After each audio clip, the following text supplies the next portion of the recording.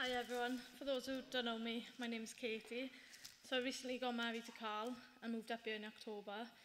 I want to tell you how I came to know Jesus. So I grew up in a very chaotic household. My father left when I was 3. I didn't really know much about him other than he had about 8 children and that he doesn't provide for any of them. My older brother was adopted away from my mother before I was born, and also I have a sister who I grew up with. We lived in a council estate in Wales. My mother was a bipolar alcoholic. She would be so unpredictable and abusive. She always had boyfriends, and me and my sister would fend for ourselves, often hit, starved and kicked out on the streets. We suffered all kinds of trauma, and we were undernourished, scruffy and completely neglected. But God really had his hand on mine and my family's life.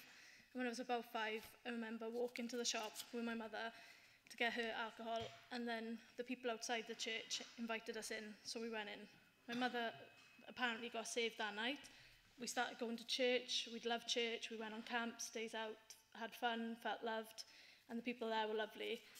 It didn't really last long because my mother's drinking got out of control. She married a non-Christian, and then she stopped going to church and we weren't allowed to go. So she put us into foster care and we got separated from her. I then got separated from my sister, was placed in a children's home, and I moved from home to home for years. And then it was absolute chaos. I began smoking, drinking, starting to get into trouble with the police. I remember feeling very angry and at the life God had given me. I hated everyone. I felt alone, often considered ending my life. By the age of 15, I was kicked out of care and put in a B&B. I was left in very dangerous situations. I would beg for money and get food and spend all my time with drug gangs and people on drugs. Eventually, I was given a flat by social services and I saw it as my chance to get the life I dreamed of. So I took all the steps to sort my life out. I went to college, made new friends, learned to drive, got a really good job, went to uni, got a boyfriend, did all the things the world tells you makes you happy. I worked myself into the ground to achieve these things and got everything that I ever wanted. But the loneliness and the emptiness was still there. Nothing I did took away the anger, the trauma, nothing helped.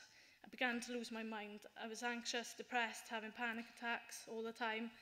Eventually, the boyfriend I had left and everything in my world started to crumble. I was getting more and more mentally unwell and started having a breakdown. In a desperate state, I went to my mother's and she told me to pray to Jesus. I did think she was nuts, but I did pray. That night, I prayed desperately all night for Jesus to come into my life. In the morning, I was still having a breakdown, but I can't describe the peace I had. I just knew everything was going to be okay.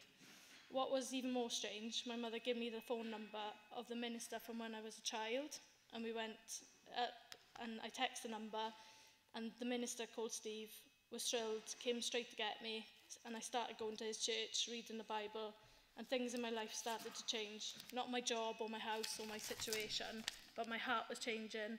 I no longer felt alone. I began to deal with my anger and bitterness, and I had joy and peace.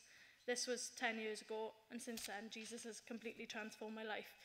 I'm able to enjoy my life now, and I'm no longer on my own. He gave me a church family in Swansea, and now a husband and a church here in Hope. I'm so excited to see what God has in store for me and Carl. Thank you so much for listening, and I urge you, if you don't know Jesus, to trust in him today. Thank you.